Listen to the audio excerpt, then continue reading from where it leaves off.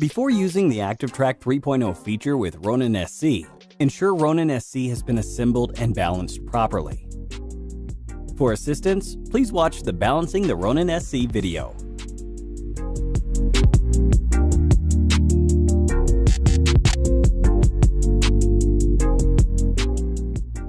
Launch Ronin app, select Create, and choose Activetrack 3.0. Activetrack 3.0 will then be indicated by a green window. When the subject is in the tracking window, press the trigger once to lock on. You can also select the subject by tapping on the screen. After locking onto the subject, Ronin-SC will begin tracking.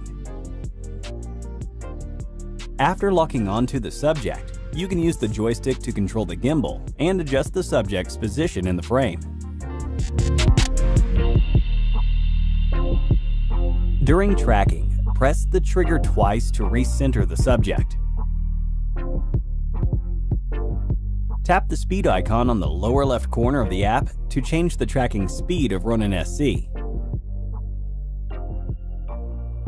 Change the tracking speed to fast to allow a quick moving subject, or when taking a circular shot.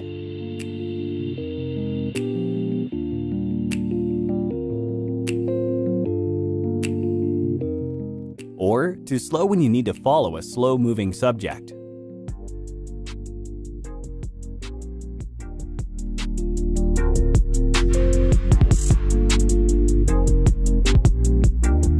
Press the trigger once or tap the icon on the upper left corner of the app screen to stop tracking.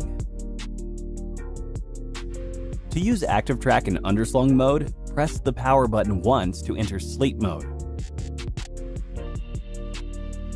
Rotate the gimbal 180 degrees, and then press the power button once to power it back on.